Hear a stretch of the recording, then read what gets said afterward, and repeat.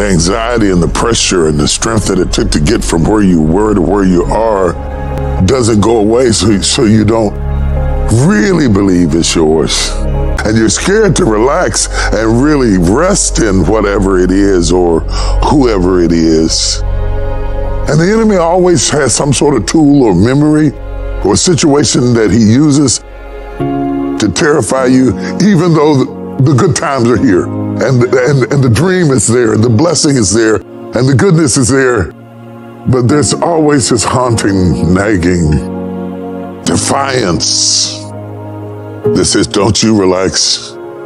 You're not worth it. You don't deserve it. And it's not going to last.